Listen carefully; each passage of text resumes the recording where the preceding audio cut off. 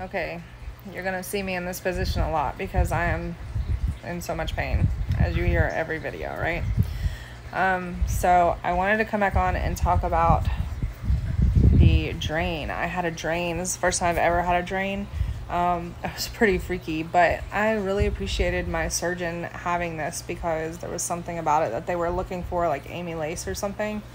And if it was like prevalent in my little drain thing, then that meant that I had a leak, and so he would have known that before I left the hospital. So I was really excited.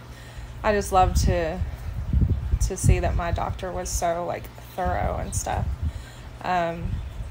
Second, I have seen a lot of people on some of these like chat forums and stuff about revision say that they felt just like they did when they had, before they even got the revision. They didn't get full fast or anything, but I will tell you, I mean, honestly, I think it's even worse than VSG for me, which I'm grateful for.